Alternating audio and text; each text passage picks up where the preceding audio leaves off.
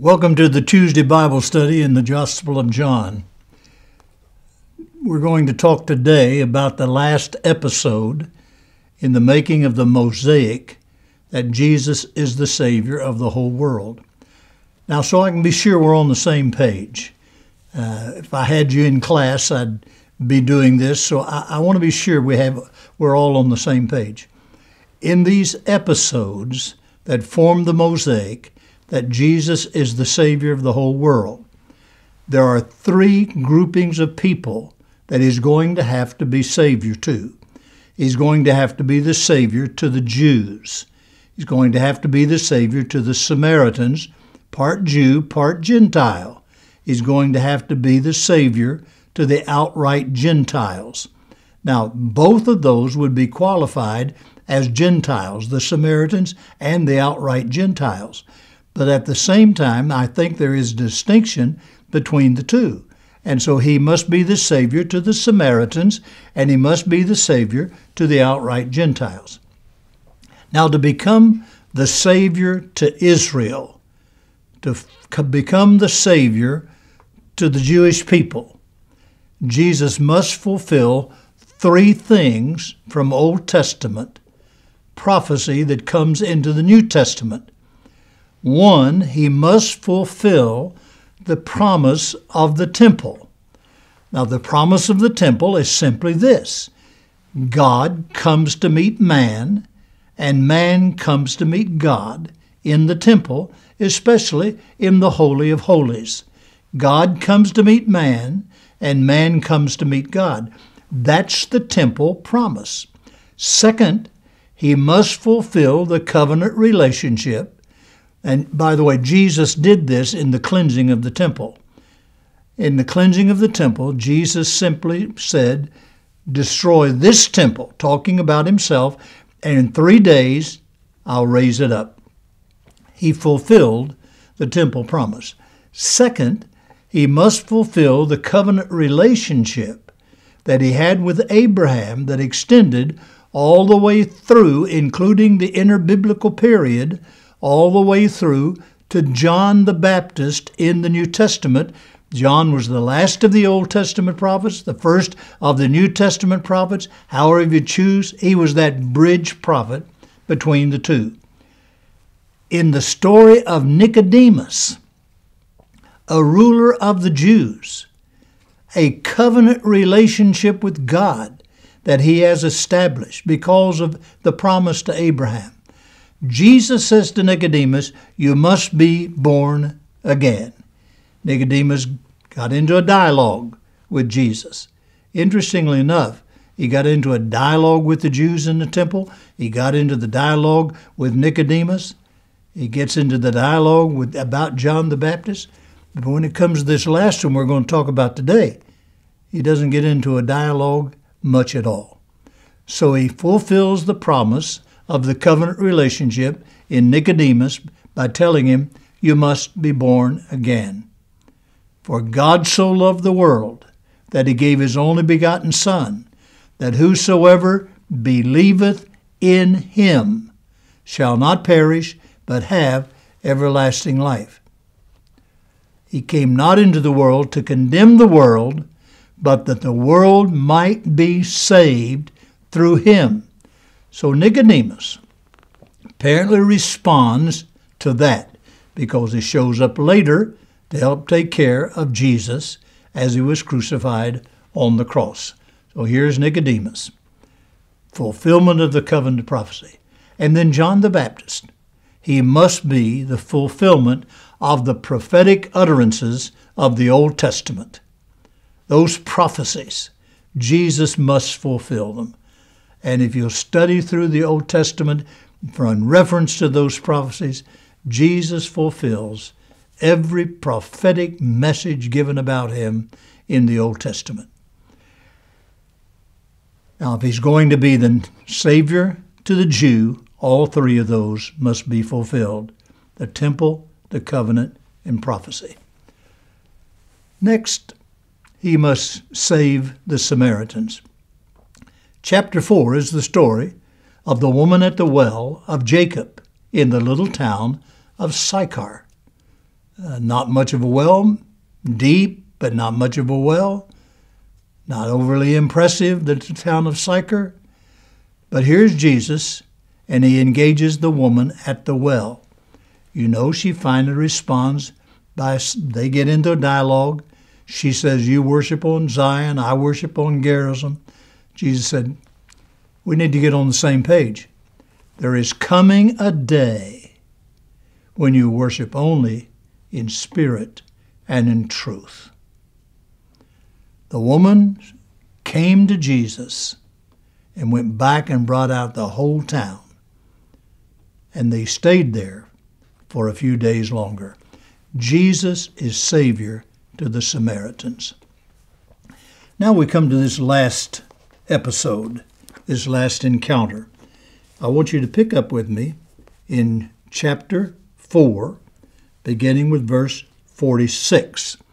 Chapter 4, beginning with verse 46 of the Gospel of John.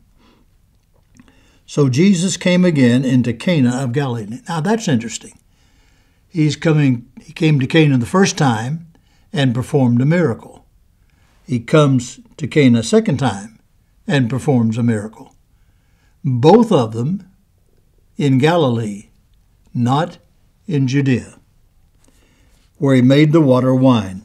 There was a certain nobleman whose son was sick at Capernaum. When he heard that Jesus was come out of Judea into Galilee, he went unto him. Now, if you're an underliner, you ought to underline those words. He went unto him and besought him that he would come down and heal his son. He was at the point of death. Then said Jesus unto him, except you see signs and wonders, you will not believe. The nobleman gave the most curious answer. The nobleman said unto him, Sir, come down, or my boy is going to die. Jesus said unto him, Go thy way, thy son liveth. And the man believed the word that Jesus had spoken unto him, and he went his way. Now that's the first part of the episode of the nobleman and his son. When Jesus sees this nobleman who is so intense on doing something for his son, when I read this for about the third time, it finally pierced my understanding. There is another parable that Jesus tells where the man gets company at night. He doesn't have adequate bread to feed them, goes to his neighbor's house, knocks on the door. His neighbor says, Go away, I'm in bed, don't want to be bothered. The man kept knocking until the man got out of bed and gave him some bread. As he got out of bed, gave him some bread, Jesus wants us to understand there are some times in life you just have to keep knocking at the door. You just have to keep knocking at the door.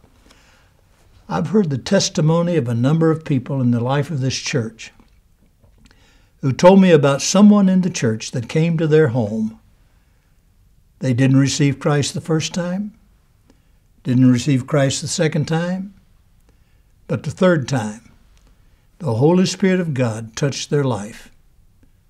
They were saved. Been in the church ever since. Been a leader in the church ever since. When we know and understand that there's sometimes we need to just keep knocking, that's what this nobleman is doing for the sake of his son. He is not going to be pleased until he gets an answer of some kind. I need for you to do something about my son. He's dying. And Jesus says to him, You're doing this to see signs and wonders. Now, this man's testimony is awfully interesting to me. Here is a Gentile nobleman outside of anything that looks like Judaism and Israel. And this Gentile comes and says, I want you to know that you're the only one that can help me in my situation. Jesus said, all you want is signs and wonders. Listen to what the man says. He's not like the Samaritan woman. He's not even like those in the temple. Jesus simply says, he says to Jesus, except you be signs and wonders. The nobleman said unto him, Sir, I've told you before, I'll say it again. Come down, or my son is going to die. Now Jesus puts him to the test. He says to him, Go thy way, thy son liveth. And the man believed the word that Jesus had spoken unto him, and he went his way. Is that not for you an amazing story?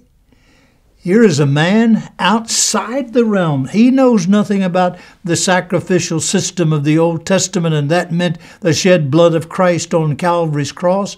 All he knew that Jesus had some supernatural power, and his boy could be saved by the supernatural power of God through the ministry of Jesus Christ. He says, I'm not going to give up. And when Jesus challenged him, he simply said, I'll go. And he left and he went. He started home. And Jesus was absolutely amazed, as I am amazed at this man's faith. Go thy way, thy son liveth. And the man believed the word and went his way. Now pick up at verse 51. And as he was now going, his servants met him and told him, saying, Thy son liveth. The man inquired the hour when he began to amend. And they said unto him, Yesterday, about the 7th hour, the fever left him. Verse 53, So the father knew that it was the same hour in which Jesus said unto him, Thy son liveth. And himself believed, and his whole house. This is again the second miracle that Jesus did when he's come out of Judea into Galilee. This is such an amazing story. It's just almost breathtaking. This nobleman and his faith. His servants were so excited that his son was still living and was making progress, was getting well, or was well, that they hastened and they met somewhere between Cana and Capernaum. Somewhere they met. And they said, Your son is alive. The nobleman said, When did it start? About the 7th hour. And he calculated, that's the same time Jesus told me that my son was going to live. He went his way. All of his household believed as Jesus performed this second miracle in Cana of Galilee. Now, let's take that stone and let's polish it like we have the others, the polish of the Jews. This is what Jesus did in being the Savior to the Jews. Polish to the Samaritans. This is what Jesus did in the life of the Samaritan woman at the well of Jacob. Polish this last stone. Here's what Jesus does to an outright Gentile. To an outright Gentile.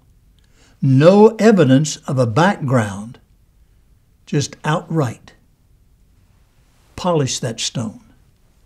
Now fit it into. And do you know the mosaic you get? Do you know the picture it paints? This is one of the most exciting places in Scripture for me. The most exciting place in Scripture for me are these 5 episodes that lead to the understanding Jesus is the Savior of the whole world. Friend, if you are a Jew, you will be saved through Jesus Christ or not at all. If you are a Samaritan, you will be saved through Jesus Christ or not at all. If you are an outright Gentile, you will be saved through Jesus or not at all. What an amazing thing. He's the Savior of the whole world. Don't go looking for plan B. Don't go looking for some alternate route to get to God. There is no alternate route.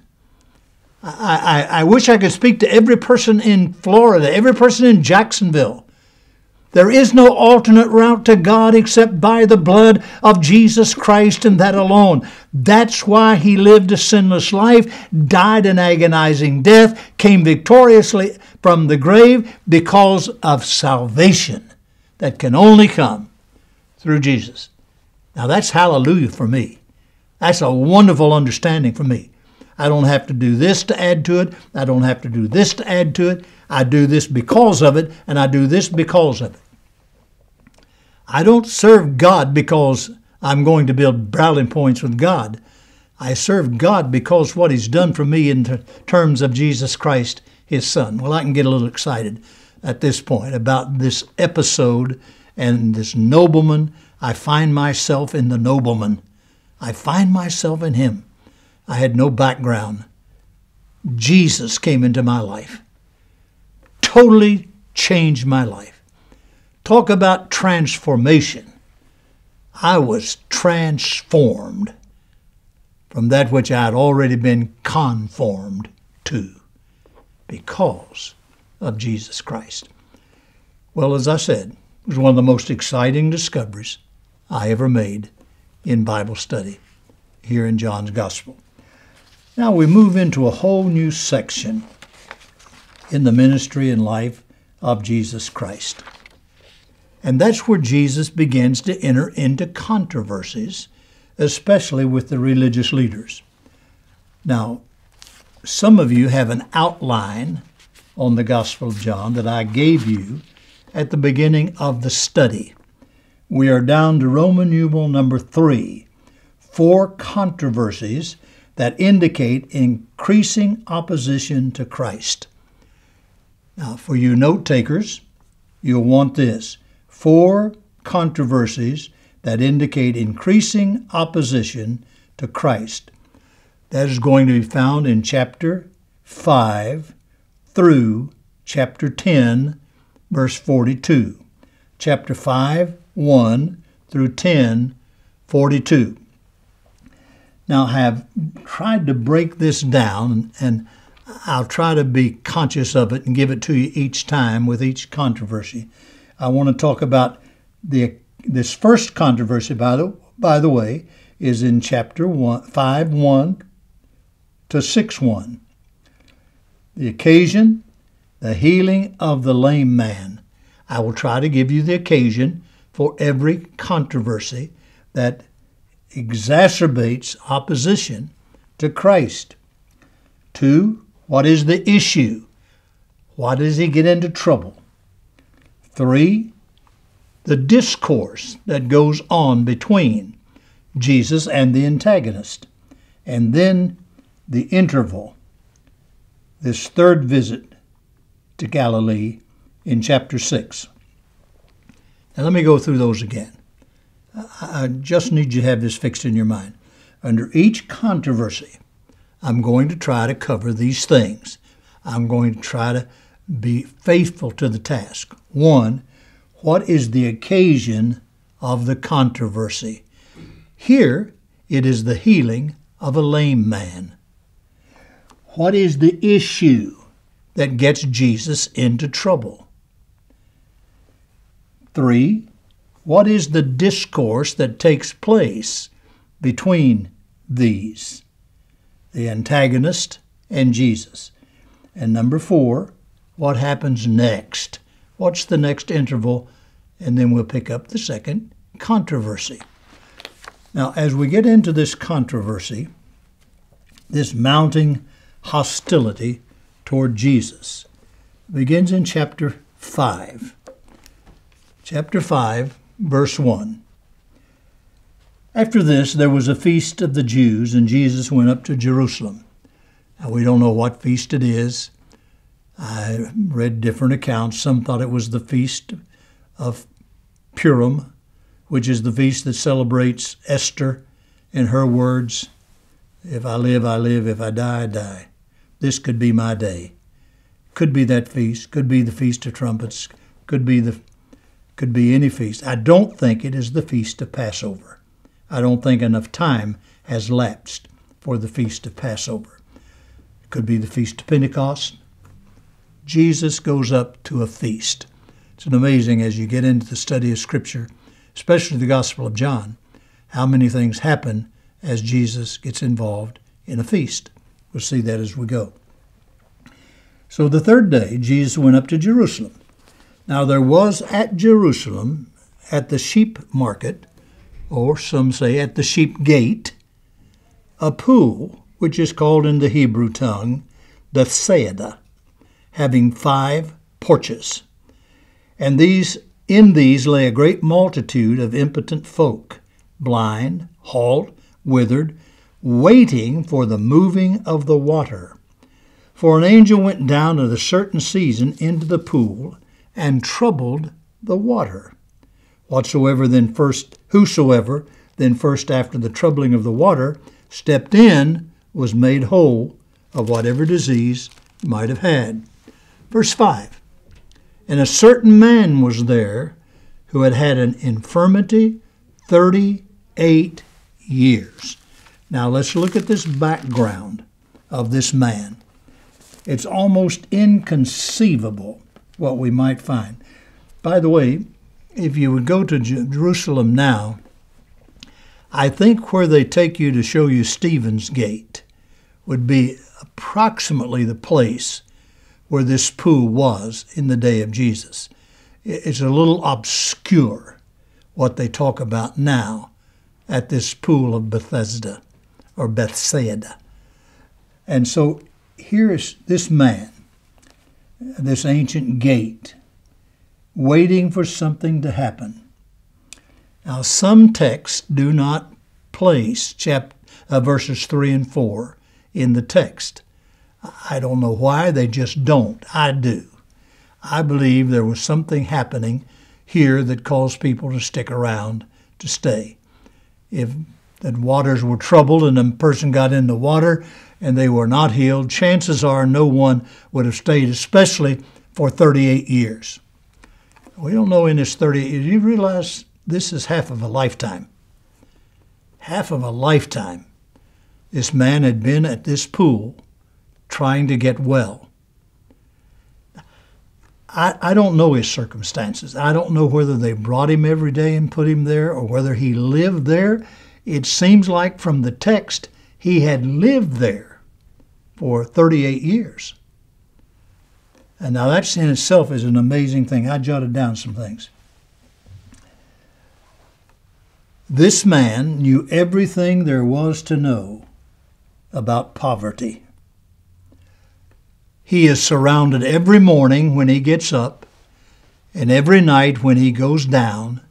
He is surrounded by people who are as sick as him, or maybe some of them even sicker than him. Surrounded by them, never getting away from them. This misery that he must have known, hopeless poverty, saw no future whatsoever. Do you know what many people tell me about life in the United States today? The one thing that we're seeing in the rise of suicide, especially among teenagers, seeing a rise in addictive drugs, the opioid conflict, seeing a rise in so many things, is there a sense of hopelessness. There is a sense of hopelessness. Now, for God's people, that should never happen to any one of us. This man saw no future. He saw only hopelessness. Likelihood he's seen his friends die right there. He'd been there 38 years. 38 years. That's inconceivable. So here he is, and when the water is troubled, he has no way to get into the pool. Now look at verse 5. Jesus relates the actual event. This man seemed to be the most hopeless case of all. He asked him a very interesting question, by the way. Jesus asked the man be about the business of accepting people in those different areas of our life. Now, verses 7 and 8, he's going to talk about judging people. Now, this is a bad habit. If we're not careful, we just get into judging people by trying to make them like us. Let's not do that. Let's try to make them like Jesus. Let's try to help them overcome rather than just judgment. You remember Jesus, they brought the prostitute to him. And Jesus, the only time you find in Scripture, Jesus writes. I don't know what he said. I don't know what he wrote. But whatever it was, he saved that woman's life and told her, where is everyone? Who's going to cast the first stone? Judging is a terrible habit. Now there are 7 different judgments for you note takers. I'm going to do this in a hurry, so you're going to have to write in a hurry. There is the judgment of sin on the cross. There is number 2, the self-judgment placed on the believer. Number 3, there is the judgment seat of Christ. Number 4, there is the judgment of nations at the coming of Christ. Number 5, there is the judgment of Israel. Number 6, there is the judgment of angels. This is an interesting one. It's in the book of Jude, verse 6, the judgment of angels. Number 7, there's the great white throne judgment in Revelation chapter 20. Now, these are the judgments that come. Now, let's stay within the confines of these. Let's not become one who judges everything that comes down the pike. Well, I say everything. Every person who comes across our path.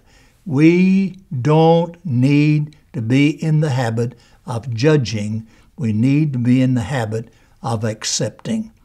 You can be different from me, and I'll still love you. I hope I can be different than you, and you still love me. That's what love is all about. Let's pray together. Father, thank you for your love. Help us to grow. In Jesus' name, amen. God bless you.